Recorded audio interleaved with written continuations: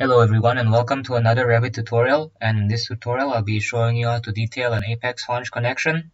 So let's get started. So in order to detail our apex haunch connection, we need to left click on this apex haunch and click on edit type. Then we need to click on modify parameters and click on the edit button here. And in this video I'll be mainly talking on the general section here, and I'll go through each and every one of the tabs that you can see in the general section. So I'll just quickly click on the front option here so you can see the front view of our connection. And right now the first option is to change the thickness of our plate. And in this case right now we are set at 0.01 meters, which is just 1 centimeter. So if I want to go and exaggerate this to say 5 centimeters, so you can see is the place where you can change the thickness of your end plate. So I'll just quickly change it back to 0.01 meters because that's approximately the thickness of my roof beam's flange. So construction gap here is currently set to 0 meters, which means that there's no gap between the two end plates. So if I change this to say 1 centimeter, you can see there's a gap here, but in this case I'll just keep it at 0 because I want the end plates touching each other. Moving on to the correction angle, right now it's set to 0 degrees. If I were to change it to say 2 degrees, what this does is that it will separate the bottom of the end plates over here by 2 degrees. If I set it to -2 degrees, it'll be messed up, so the haunch on the right, or should I say the end plate on the right, will move to the left, and the end plate on the left will move to the right. So in this case I want the end plates touching each other, so I'll just keep it at 0 degrees. And end plates and two angles here, there's nothing much that will happen if you unclick them. There's nothing much if you unpick end plates and two angles here, so just keep it on. And for the end plate length type, there are quite a few options. There's projection, there's from top, from bottom, and by bolts, and I'll explain each one. So from projection means that the length of your end plate will follow the dimension from the top of your apex here to the bottom of your haunch. If you choose from top, it means that you'll be drawing from top down. So if I change the length to 1 meter, so you can see that it's drawing from top down. If I change it from top to from bottom, the effect will be the opposite, so it'll be drawing from the bottom up. And if I choose the last option, which is by bolts, basically the length of your end plate will be starting from your first bolt, or should I say the middle of your first bolt, to the middle of your last bolt. So the by bolts length type will be the least useful, so I'll be just using the projection. And projection top and projection bottom means that you can extend your end plate to the top or at the top, and you can also extend your end plate downwards as well. So in this case I want to extend the end plate downwards so that I can have a flat bottom haunch over here. So I'll try key in a value, say 0.1 meters. So it looks about right. And end plate width type, there are quite a few options as well. There's projection, and there's exact values, and by bolts. So projection means that your end plate width type will be based on the width of your roof beam. And if you choose exact value, you can specify any value other than the thickness of your roof beam.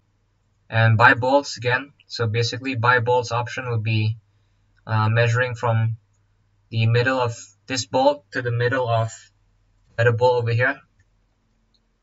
Not very useful, so I'll just use projection.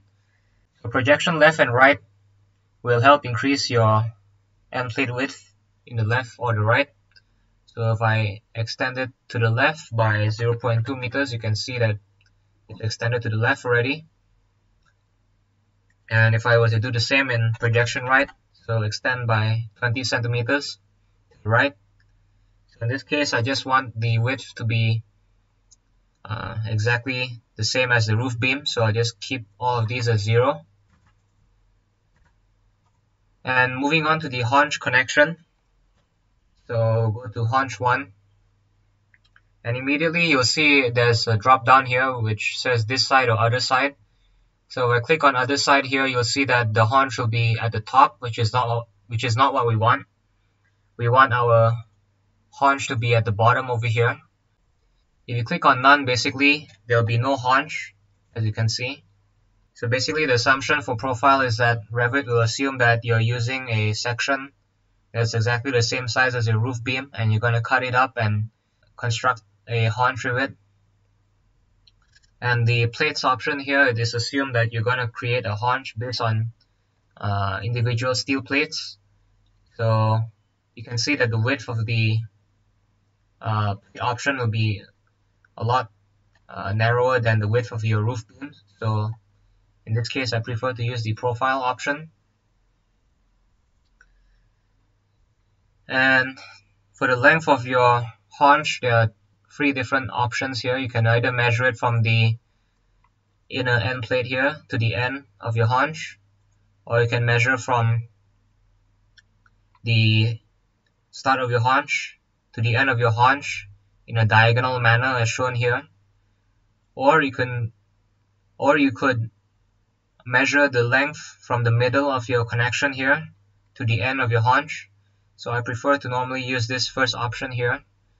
And if I were to go and change this number to say 0.5, you can see that the haunch gets longer. And one thing to note is that your stiffener plate will also move depending on your length here. So if I change it back to 0.45 again, you can see that the stiffener plate placement will be adjusted according to how far this haunch goes down the roof beam. So I'll just use 0.5 for this example. And for height of your haunch, there are many options here, so I'll go through each one. So if you use this option, basically you're measuring the height of your haunch based on the top of your apex. So it's measured from this point here at the top to the bottom of your haunch. So of course 0.16 meters will be too short.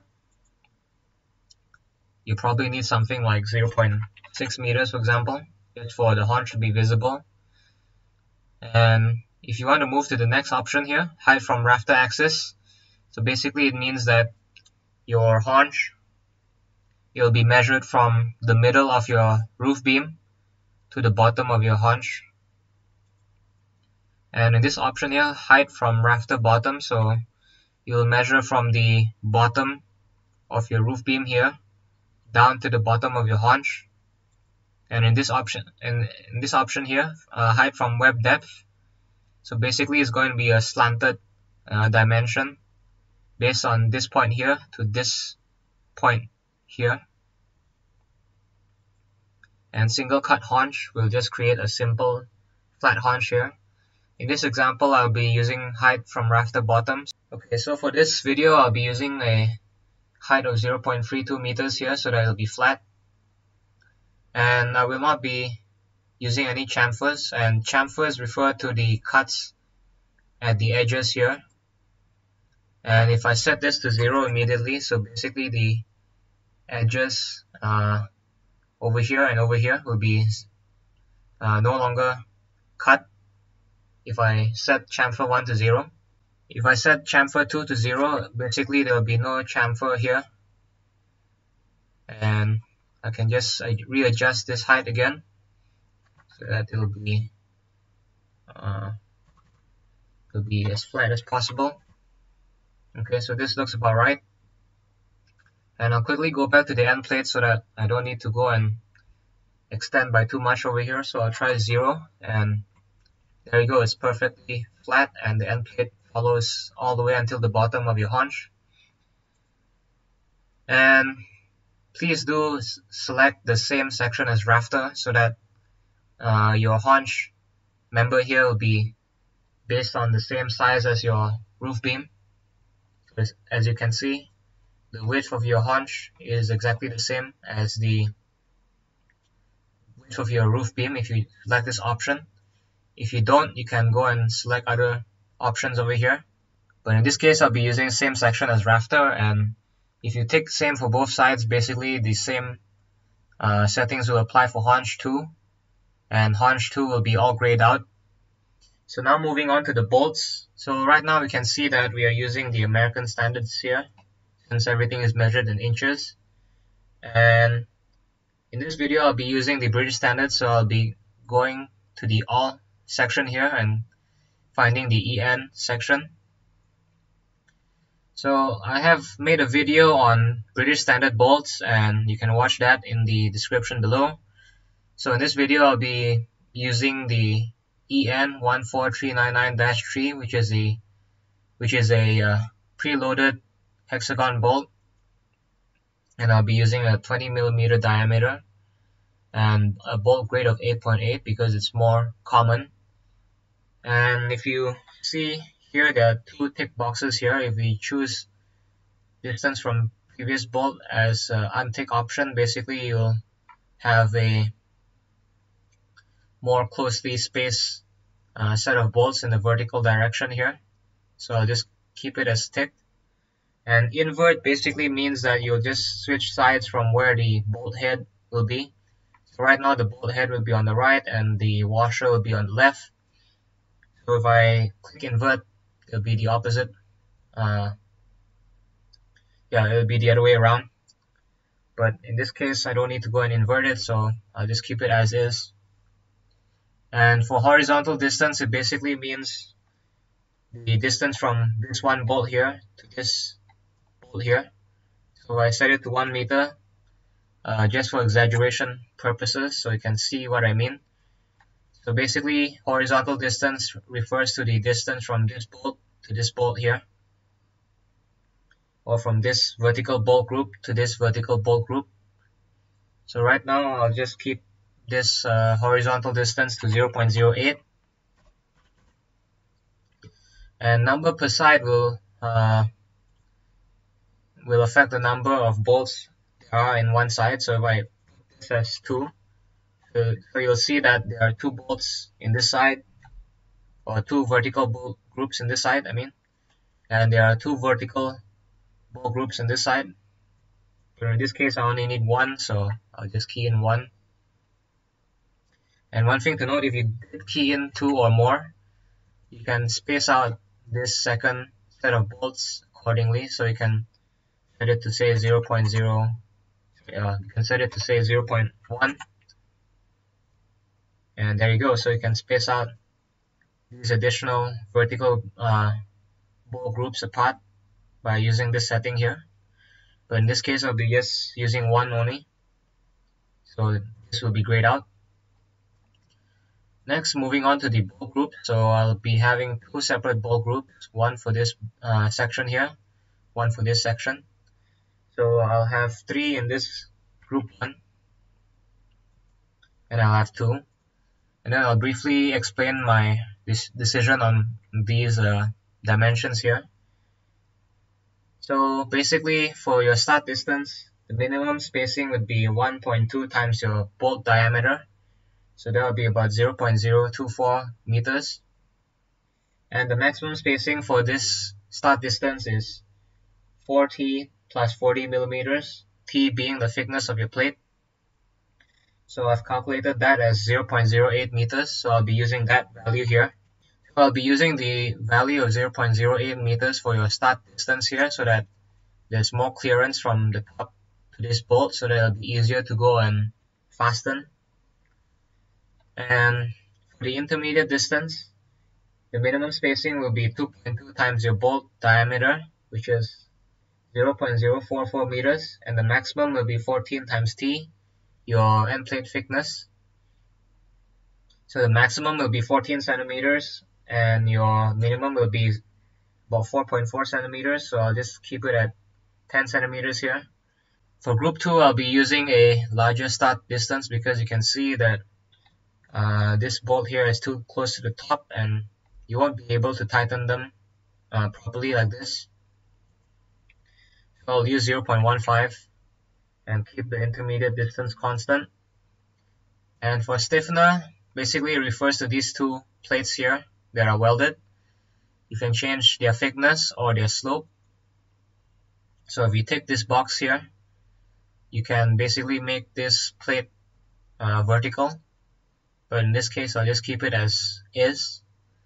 And for justification, I have not really seen much changes here other than going further down, so I can just keep it as standard and it'll be fine. And corner size refers to this part over here. So basically if I change the corner size to 0, basically there'll be a nice curve that follows the curve inner profile of your beam. And for the welds, I'll just use fillet welds throughout. So that's it for this video on detailing a apex haunch connection in Revit. I do hope that you like this video and that you learned something new. And as always, if you want to watch more videos on Revit or Plexus 2D, do consider subscribing to my channel. It's free. And I do hope that you're safe in these times, and as always, keep learning. Goodbye.